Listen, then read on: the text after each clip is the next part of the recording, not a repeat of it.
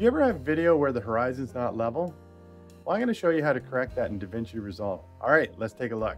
I've grabbed a couple of examples here where I was out recording in the field and the horizon just wasn't quite right. Look at this. This is crooked, sort of the Dutch angle, and that's not what I'm going for here.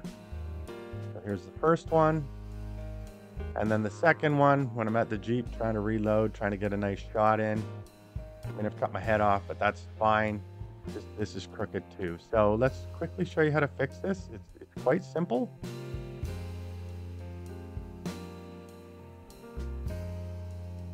So on the inspector tab in the video under transform, there's rotation angle. And you can either grab this slider here and move it back and forth. Reset that.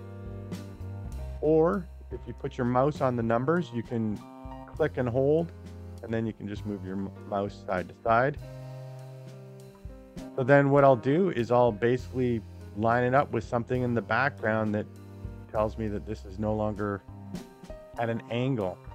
So we'll go with the trees. The trees should be growing fairly well straight up and down. I mean, obviously there's some changes to that. And we can see the trees here and the trees here. So these ones should be a little straighter.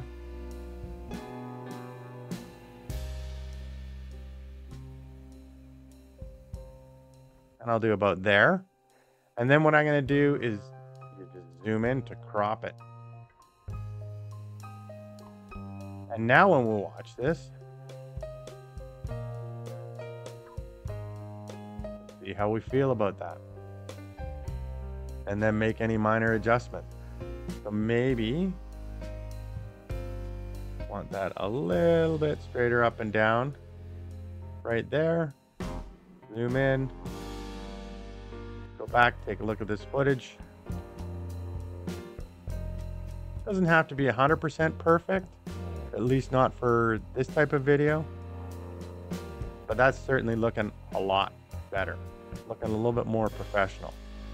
Now on to the next one. So the Jeep should be straight here, or straighter up and down.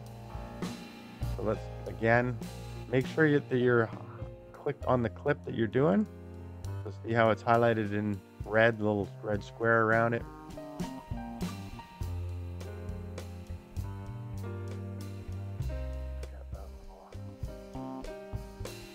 Straighter. Maybe follow these trees in the background too. Zoom in. Let's take a look at this footage.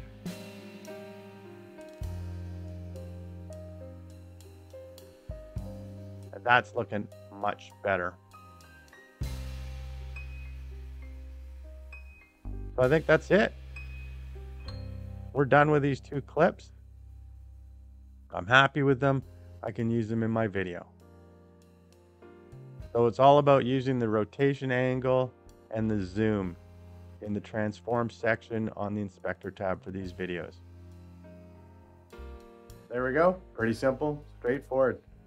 Check out my other videos. We'll catch you in the next one. See ya.